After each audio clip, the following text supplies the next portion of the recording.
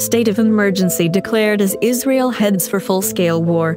Israel has declared a state of emergency in a city close to Tel Aviv, its former capital, after the country's Arab minority reacted furiously to airstrikes in Gaza and police raids on Jerusalem's Al-Aqsa Mosque, with at least 40 killed, while a senior United Nations official has voiced concern about the risk of the unrest escalating into a full-scale war.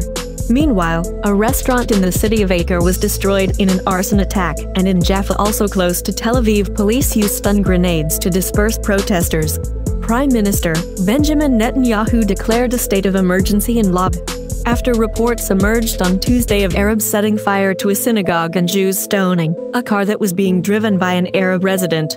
The Lord Mayor told to Israel's Channel 12 News, "We have lost control of the city, and the streets, garbage bins knocked over and set ablaze could be seen close by." Security officials said they had reassigned 16 border police companies to Lod from the occupied West Bank in order to deal with the violence.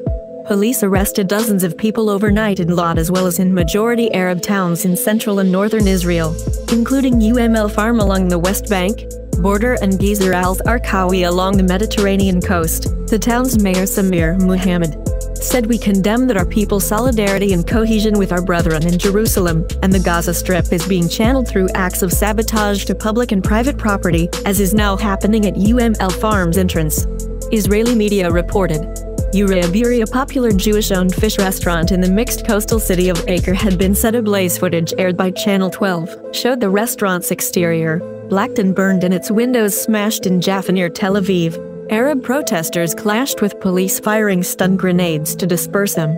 Israel carried out hundreds of airstrikes in Gaza into the early hours of Wednesday, as the Islamic group and other Palestinian militants fired multiple rocket barrages at Tel Aviv and Beersheba.